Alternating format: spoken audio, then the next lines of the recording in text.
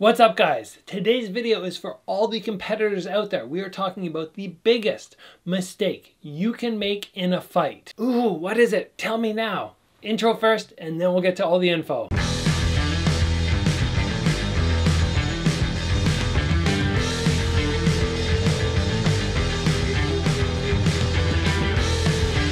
Alright guys, I truly believe you will be hard pressed to find many fighters who can say they have not made this mistake before. It's been the whole cause, the whole thing that led to that loss. And I don't want anybody on my channel making this mistake, especially since I know the mistake and I can just tell you exactly what not to do. And I can give it to you in 2 words. It'll be 2 words and then we'll go more in depth. But we are talking about overconfidence. Now, I'm not talking about overconfidence like, in the past you heard the story about Mike Tyson having a fight with somebody.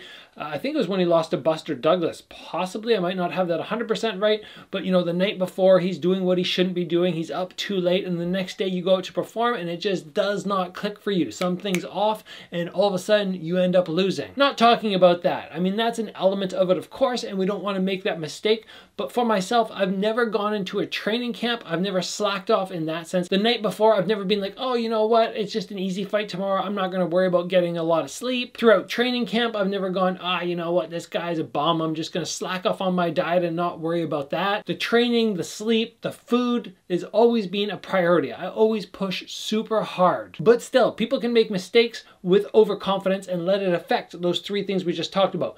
But what I'm talking about is stepping in the ring thinking it's going to be an easy night. It's going to be easy work. You're going to go in there, you're going to have any trouble, you'll pick the guy apart, and then you'll leave. I've had numerous training buddies who have gone into fights thinking, you know what? I put in a hard camp, and I've done the same before. I put in a really hard camp, I'm feeling good, and this guy is just not at my skill level, and I'm just going to go in and it won't be hard. Biggest mistake you can make. You're much better off getting in the ring, thinking it's going to be the battle of your life, and then having it be an easy fight, than the opposite, where you get in thinking it's going to be an easy fight and then all of a sudden it's harder and just mentally you are not prepared for it. Talked about visualization, I've talked about the mentality of fighting before, and it is so paramount to getting wins and getting those belts I have behind me. One misstep, one moment where you go, you know what, this opponent's not on my level, I'll go in there, I'll sweep up the floor with them and then I'll leave, no big deal. Done it once.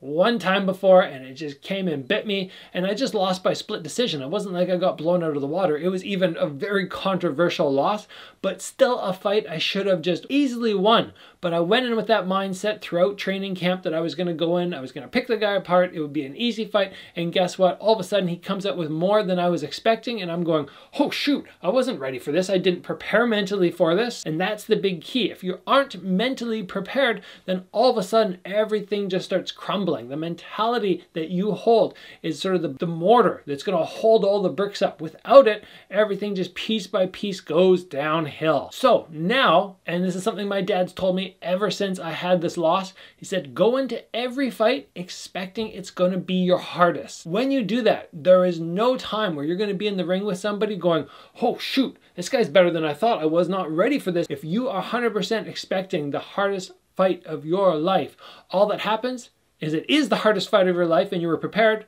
or it's easier. Easier is so much better. But when we make mistakes thinking it's going to be too easy, happens to the best in the world, happens to high-level amateurs, and it definitely happens to entry-level amateurs. I've seen so many guys who think, I'm going to go into my fight, they pre-plan their combos. I'm going to go in, I'm going to move around for 30 seconds, I'm going to throw jab, cross, hook, and then I'm going to do a spinning hook kick, and I'm going to knock him out. And they think in their mind that that's going to be the reality, that it's really going to happen, and then they go in and they do it, and the guy backs up and he's not there, or the guy throws a counter punch and you get clipped. Leave your mind open to many possibilities, but do not be overconfident. Do not think your opponent will have less than he's capable of. Give them all the respect in the world. Respect is going to equal you training hard, you taking your diet seriously, you getting in those hours in the bed, sleeping. Once you've done all that, physically you're going to be dialed in, and then mentally, which is even more important in my opinion, you're going to be ready for a battle. So guys, super basic episode today, but so important. Overconfidence has led to me experiencing a loss, has led to numerous other people experiencing losses at the highest level and at the entry level. Never make that mistake, even if you think, oh, you know what? When I'm